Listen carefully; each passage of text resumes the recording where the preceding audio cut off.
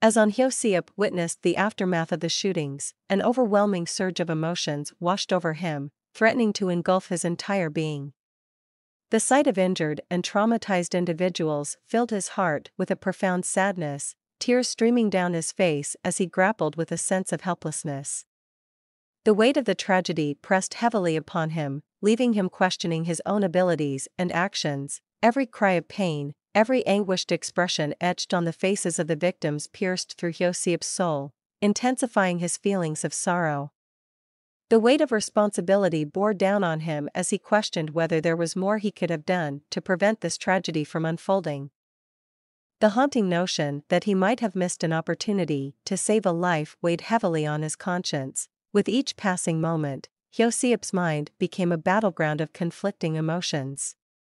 He felt a profound sense of guilt, as if the weight of the world rested on his shoulders alone. The relentless self-criticism threatened to erode his confidence, leaving him vulnerable to the despair that threatened to consume him. However, amidst the depths of his despair, a flicker of resilience and determination emerged within Josiep's heart. He realized that although he couldn't change the past, he had the power to make a difference moving forward.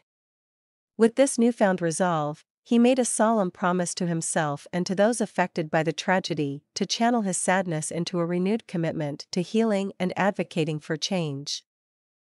As he wiped away his tears, Josiep began to gather strength from the resilience of those around him. He witnessed the remarkable courage and tenacity of the survivors and the unwavering support of their loved ones. Their determination to move forward despite the pain and adversity inspired him to push through his own anguish. Josiep sought solace in the arms of his colleagues and friends, finding comfort in their shared